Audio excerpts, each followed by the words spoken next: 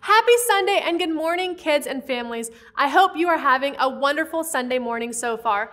My name is Dominique Lawley, and I am so excited to share some fun announcements that we have for you and your families this morning.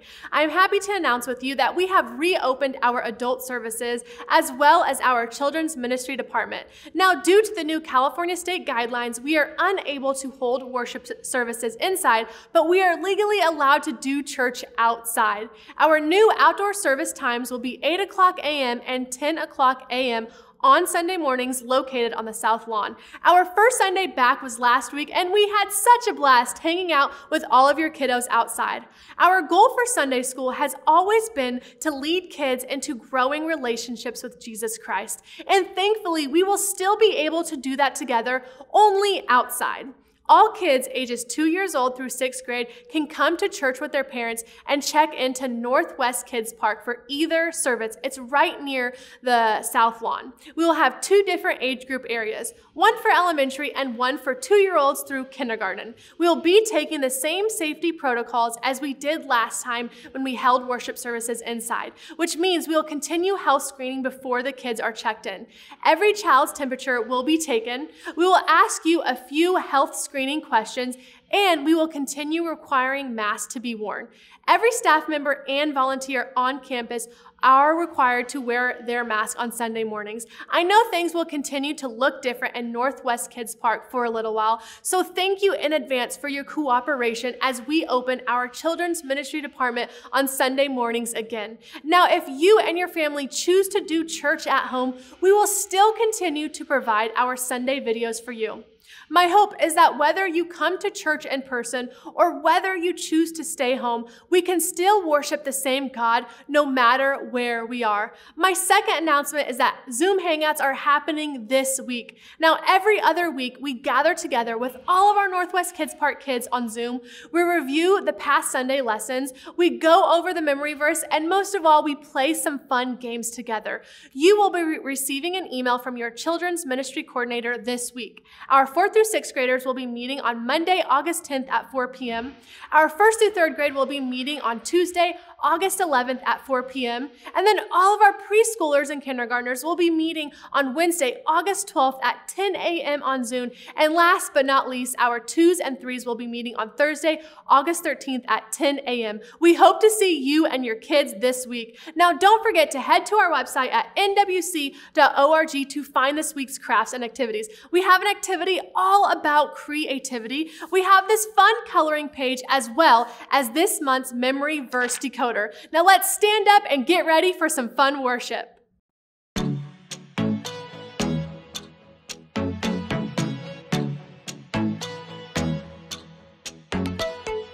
Everything I want, everything I need, you are.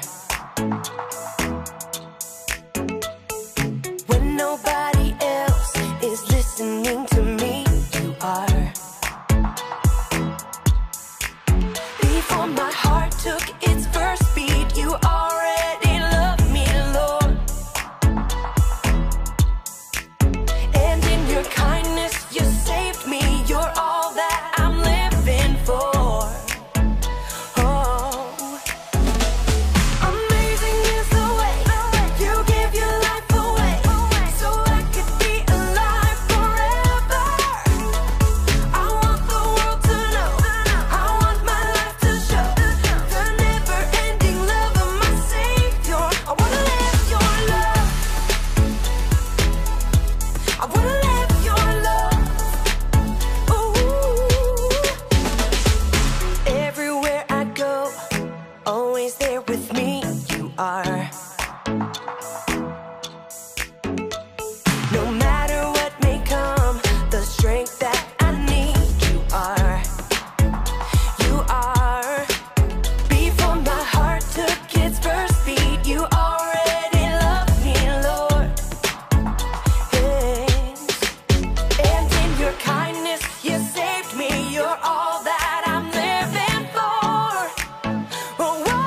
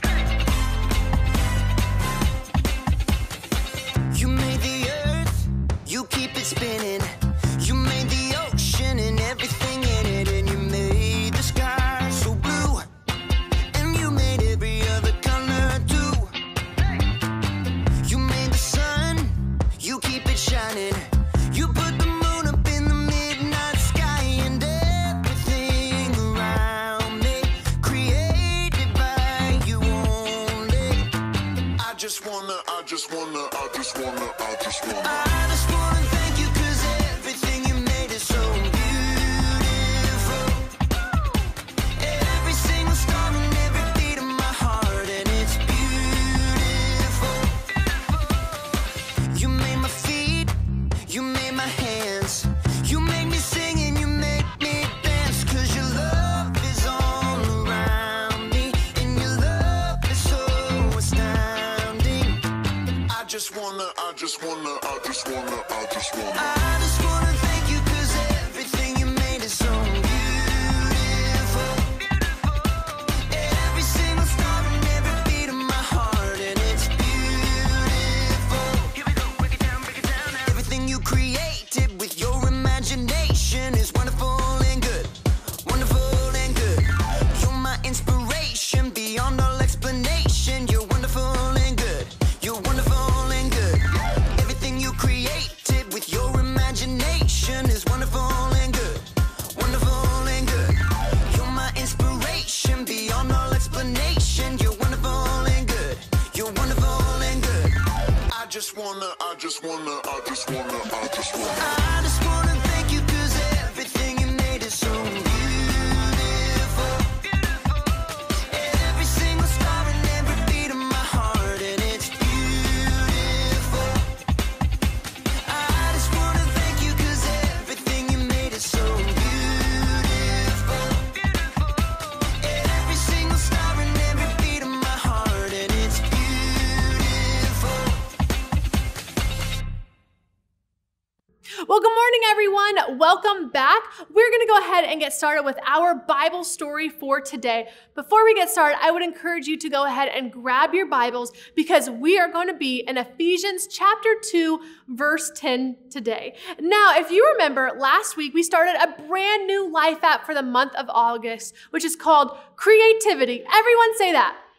Awesome. Now, creativity is imagining what you can do because we're created in God's image. And if you listened to us last week, you know that we were created in God's image. All of us humans, all of us people, we were made to be like God, to love like God. And so if you remember, we learned that God is pretty creative. All of the sun and the moon and the stars that he made, even the land, the darkness, and even the light. The sky that he made, the plants and the trees. Now even the land animals, the sea animals, all of the animals that fly in the sky, God made that. And it shows us how creative he is because look at the animals around us. They're different.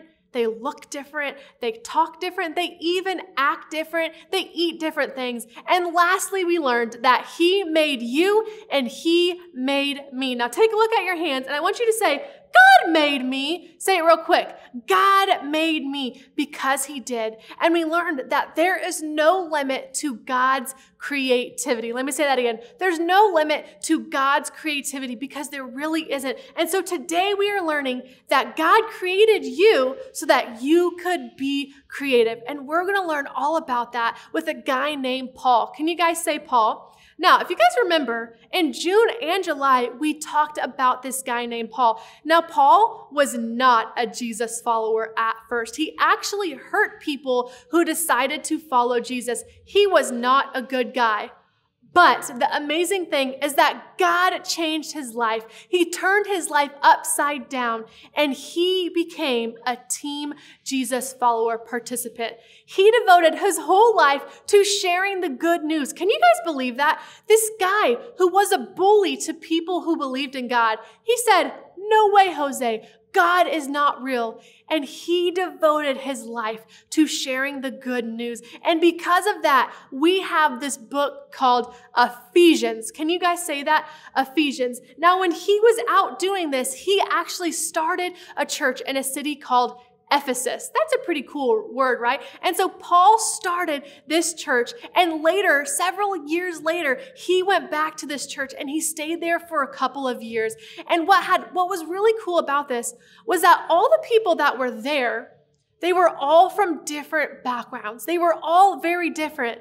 But the one thing that they had in common was that they believed in Jesus and that they devoted their life to being a Jesus follower. Now, because of this, because of the churches that he was starting, because of everything that he was doing to be on Team Jesus, people did not like that. The Roman government did not like that. And so he was actually sentenced to be in prison, and he spent some of his life in jail. He ended up in jail for believing in God. Can you guys believe that? And so while he was in jail, while he was pretty much on this thing called house arrest, people were still able to come to his house, but he was in jail. He wrote these letters to the Ephesians. And because of that, we are able to have this book called Ephesians. I am so excited that we are going to be in Ephesians today. And so that's just a little bit of a background on Ephesians. Now, listen to the words that Paul said in Ephesians chapter 2, verse 10. Here we go. We are God's creation.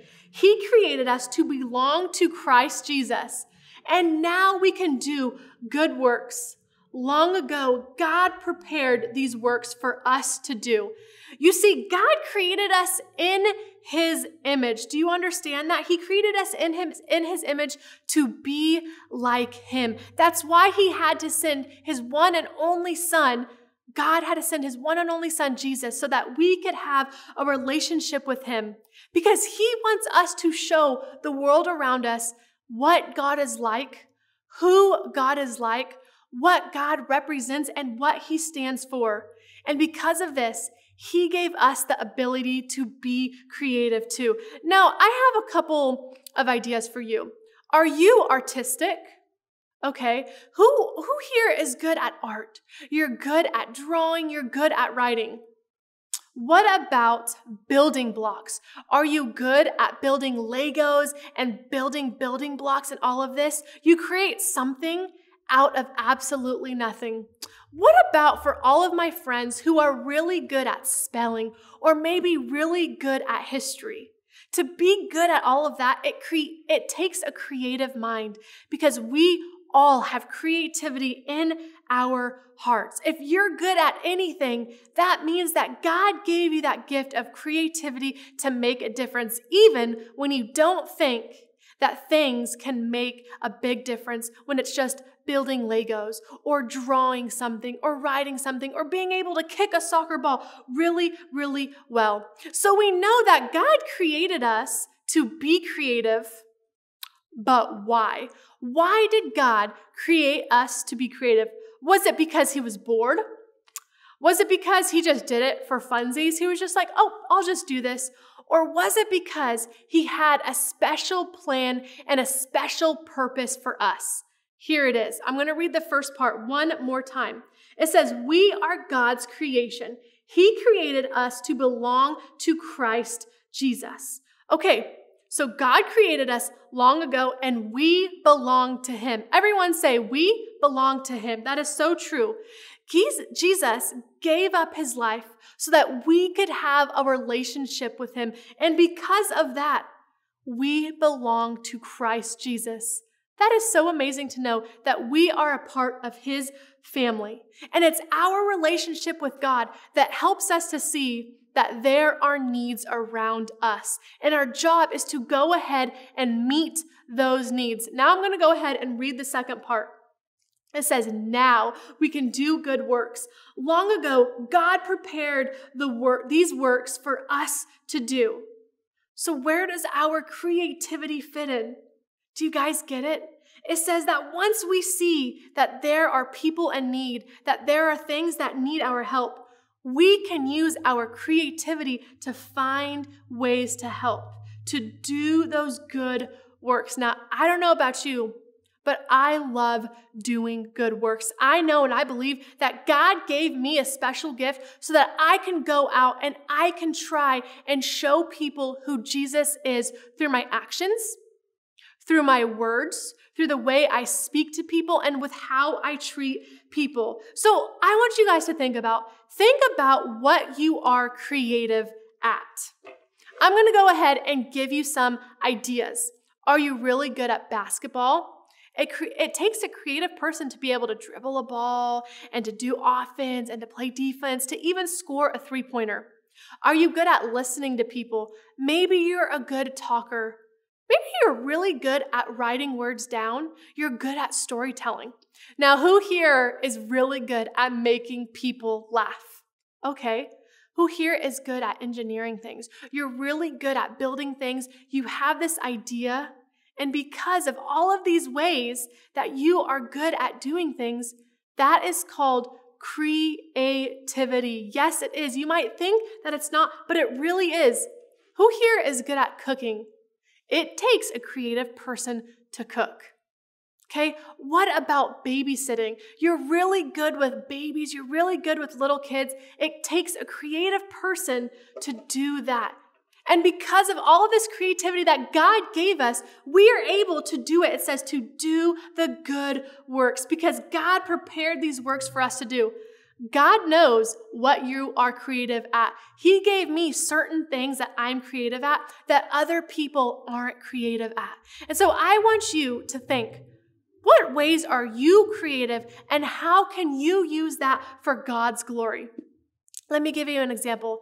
If maybe you have a friend who's really sad or a family member who's really sad, you can use your sense of humor to brighten their day. You can use your gift of writing or drawing or painting to put a smile on their face and to write a card. Maybe you notice that one of your family members or even your parents are really tired because they have a baby. Well, maybe you can hang out with that baby and help them and play with them so that your parents can get some rest. Maybe you're really good at spelling or even math. Now, I am not good at math. God did not give me that creativity. And you can help your siblings or your friends do good on their homework or on their test or maybe on their spelling bees. Whatever it is, we can use all of these amazing gifts that God gave us to do good works. Now, if you think that you're not creative at anything, you are wrong. But I want to encourage you to talk to your parents and ask your parents, Mom, Dad, Grandma, Grandpa, Aunt, or Uncle, what am I creative about? What makes me creative? Because I bet you they notice a lot of things that are creative about you that maybe you didn't even notice about yourself. But also, you can pray to God. You can pray to God and you can ask God to help make those things clear to you. Think about those things that you really like to do, the things that just come natural to you. I have friends who can just pick up any instrument and they are great at singing, they're great at playing instruments, but I am not good at that. Think about those things that come easy to you. That is a gift from God because that is God's creativity. Ask your parents how you are creative. And then I want to challenge you all to be creative and use those good works for God's goodness. Now that is where our bottom line comes in. It's that God created you so you can be creative. I'm going to say it again. God created you so that you can be creative. God wants us to use our creativity for His good. I want you to know and remember that God never wastes anything. What I'm creative at, God wants me to use that. He wants us to see when we see a need, He wants us to meet that need. Now, I'm going to say this one more time. We are God's creation. He created us to belong to Christ Jesus, and now we can do good works. Long ago, God prepared these works for us to do. God made you in a unique and in an amazing way, and He wants you to do something with that creativity so that you can help meet the needs of those around you. Let's go ahead and pray. Dear Heavenly Father, God, we thank you for creating us. We know that you are a creative Father, and we know that you have given us different ways to be creative in our life. We know that some people are good at cooking, Some people are good in school. Some people are really good at sports. Maybe they're really good at instruments. God, whatever it is that we are good at, we pray that we would remember to use our creativity for your glory. That when we're using all the things that you have given us, that it would shine your light, that people would know that we are Jesus followers. We thank you for Paul. We thank you for his very wise words to the Ephesians, because now we know that we can use these good works and that everything that you have given us is unique and amazing. God, thank you for today. In your name, we all say amen. Well, now thank you so much for joining us. Next week, we're going to be on week 3 of our theme, Indescribable. Now, if you remember, I want you guys to learn all about your creativity, because there is no limit to God's creativity, and God created us. And that means we are creative. We will go ahead and see you next week. And I hope to see you guys on Zoom this week. Goodbye, everybody.